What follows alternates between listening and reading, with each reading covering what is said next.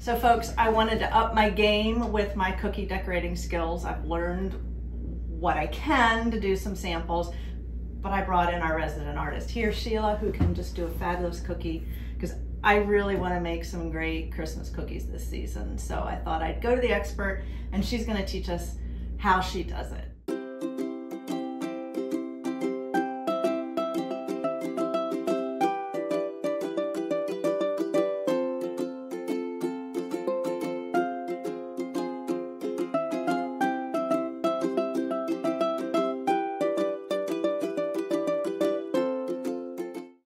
So the first thing we have to do is mix royal icing. The royal icing, yes. Right. And I'm going to teach you how to do that because the consistency has to be perfect. Absolutely.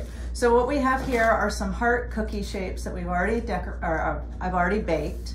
When I took them out of the oven, I do know this, I flatten them while they're still hot, just to make sure we have a nice flat surface, because I do know from having to bake them for Shila, the flatter the better. The flatter the better. She does an excellent job, and I didn't know that you had to put the sheet on top of it to make it real flat.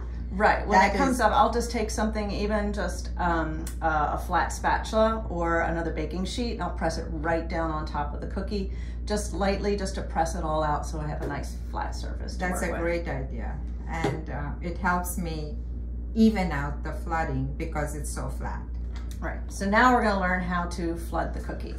And the consistency, I do know with this, is a little thinner, right, than what we're going to do for the stenciling. Correct. Okay. Okay, So we're going to have 1 cup of powdered sugar. This is half. I had another one over there, so we'll do... You're just eyeballing it, aren't you? There we go. All right, so So this is 1 cup of powdered sugar. And then we're going to put meringue powder. Right, now some people use regular just egg whites in that. Yes. But if you're worried about having real egg whites in your royal icing, a lot of people just go with the meringue powder. And I'm going to put 1 tablespoon. A tablespoon or a teaspoon? Tablespoon, they said. Okay. And I just got this at Michael's. And then to make it more whiter, we put cream of tartar. Just a pinch of it. There we go. Okay. Now, the key is adding the water. So you're gonna mix that up, right? Yes. And I just brought some water here, and we're gonna do it by the tablespoon, just so we kind of have a better idea of how much water we need for this 1 cup mixture. And you just put little by little. So 1 tablespoon, 2, you think that's enough? And I'm going to wait and see, and then you can always add more.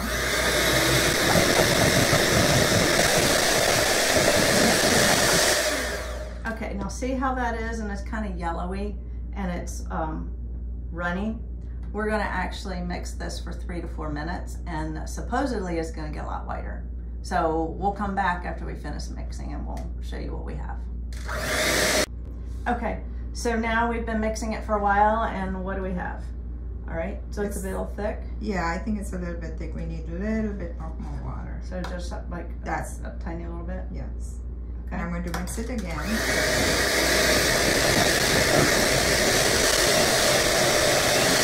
You can already see that it's getting lighter.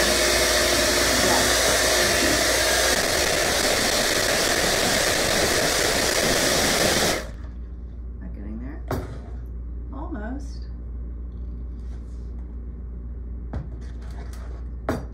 That's a little runny though, isn't it? It'll be okay. I would mix it a little bit more.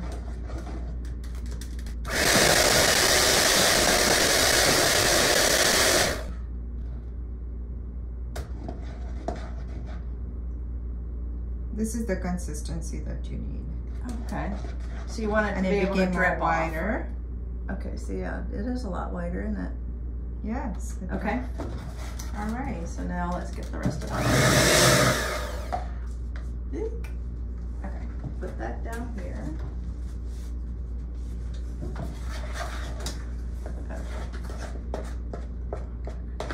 Uh-oh. This one broke on That's us. okay. Won't be using that one. See the consistency of this? Oh, good. So you basically want it to be able to run off of your Correct. trowel.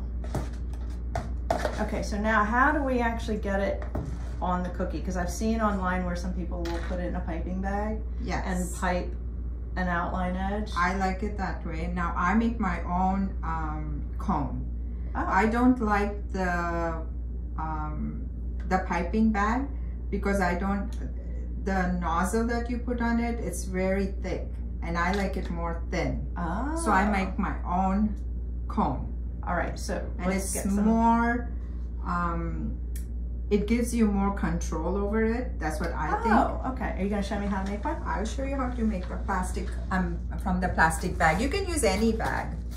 Oh, or you can use parchment paper, right? You can use parchment paper, you can use plastic bag, you can use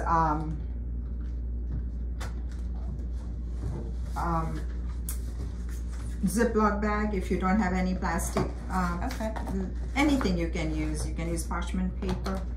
And what I'm going to do is, I'm going to show you how to do this. It's very easy. Now, Sheila's an expert henna painter. Yes. so that's what I used to do. She's very experienced at making these cones, so I was impressed when I saw her making. You just hold your start again. Let me actually, why don't I do it and you teach me how I'm doing it? So we have a piece of plastic. See how it's cut into a rectangle like that. Okay, so now what do I do? Now hold this. Hold your thumb like that. Yes. Okay. And fold it. Fold it like that. There you go. And you hold it from here. Down here. And try and make it into a... And still use this hand to keep rotating keep rotating it. And make sure that this portion also... Oh, stays with the plastic? Correct. There you go. Am I making it a little too big? That's fine. If it's big, it's okay. There you go. You got it. Oh, wow. Okay. So now you basically want to make sure that she's right, that inside piece stays flat. It stays, yes. Okay. And then there is a seam over here where the plastic, see how you see that seam over there? This the outside piece. Plastic, yes. The outside piece of plastic. And you tape that. Okay, so just get some regular tape. There you go. And tape it. So Good that's job. all in place. All there. Oh. That was easy. Okay, so see, there's my cone. Sheila's got her cone. All right.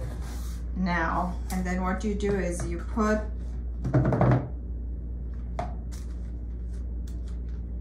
the icing in the cone. See, now this is the messy part. You can do it with a spoon. I think it would be better with a spoon. Okay. I think it was good right there. There we go. There you go. There, you try it. Okay.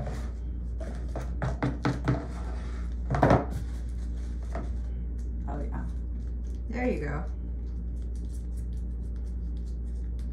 Is that enough, or should I? No, more, a little bit more. There you go. That's good. Perfect. All right. And now we're going to fold that. Okay, so now what do I do? Now you fold this piece down. Okay, so all together. That triangle part, we're gonna fold it forward. Correct. over the seam, right? Yes. Over the opening. And then from the right hand side, fold it in. Fold that in there right you go. there. Okay. And from the left hand side too. Okay. And try and then fold again. Fold it again. Fold it again. Okay, and then now, tape it. Okay, so I'm taping it. Why? You're taping it so all the icing doesn't come out from top. Oh, okay. I got it. Okay. You can even tape it more if you want, this way and this way. So the icing doesn't come out. Knowing me, I'm gonna need to put a lot of tape on this. Correct. That's my problem, is it always ends up coming up the top every time I've tried this. But no, I haven't done it with your plastic bag. I see some over here, and make sure that we holes. want to really enforce the tape over there so it doesn't okay. It doesn't come out for you. From the top. Okay. From the top. Yours looks so dainty. Mine doesn't. It's always a practice. You have to, you're doing it for the first time, so the more you do it, everything needs practice. Alrighty. Okay, now we can cut the tip of it. Okay.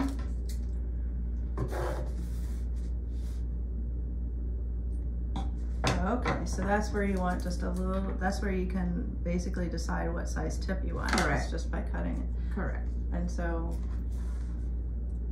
it comes out like that. And you hold it right from top over there. Oh, the very top. Correct. Okay, so that and make sure it is real tight. And you just keep squeezing more down. And yeah, and very little. Don't squeeze a whole lot. And that's. Now I'm just gonna have to get right here. Okay. See, I'm holding it up there like that. Oh, not down on the ground. Not down on there. You have to make it into. This is where you have to have a steady hand. There you Shila. go. There you go. You're doing good. Oh, I see. By putting your hand up, it actually lays it much. Oops. That tastes yummy. You're doing an excellent job, Carol. Well, see, I think my problem was I was going, when I tried to do this before without a piping bag, see how perfect puffy that is there is because I was laying it right on it. Correct. But by and keeping see it how up above, neat and clean it's really. a nice smooth edge now. Very good. Okay, so now what do I do? And then all we do is we take, you take the icing, and all you do is fill it out. So could I use it from here? Well, actually, that's probably good to keep in the bag for the other. And you can do dots with it. You can do anything. I'll show you later. Does it need to be thicker to do dots?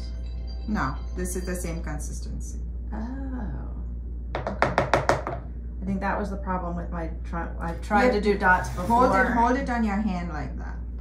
Okay. There you go. And now spread it. Oh, and keep spreading. And do it very lightly. You don't have to press it.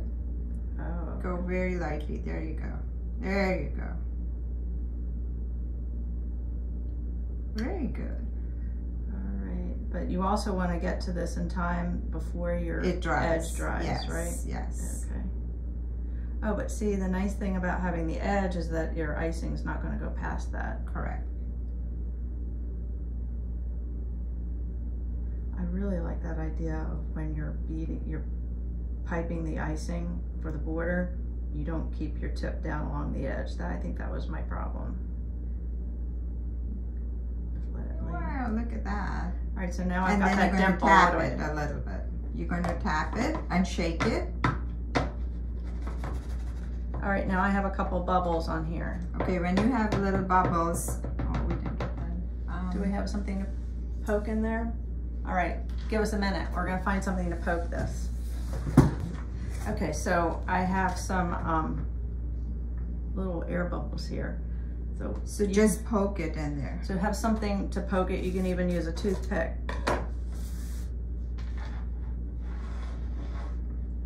Now will that pop open? Yes, that'll pop open, and then just shake it. Oh, okay, to get rid of the little dimple. There you go. Okay. There's one here. Perfect. Look at how flat that is. And now you have to let that dry. All right, that's the best one I've done ever. It's because I got a pro. You did an excellent job. All right, so we're gonna let these dry, and a lot of times it takes, what, 24 hours? 24 hours, yes. I would usually do it at night and then let it, okay. Put it on shelves like a baking sheet. And just leave it there overnight, and then it's ready in the morning. I remember when we started doing cookie stencils, and Joanne and her husband, Mark, who's a master baker, they would make samples at home with royal icing, and they would have all these samples out on their counter, and the next morning they'd come back and they were eaten because their cat would jump on top of their kitchen yes, be counter. Careful about so she finally learned that she had to put them on a cookie sheet and put them in her oven. Yes. And then there was the time that she forgot that they were in the oven and she turned the oven on. Wow. All right, so now we have our cookies. We'll be back later and she's going to teach me how to stencil. Great job. Thank you. All right. Okay.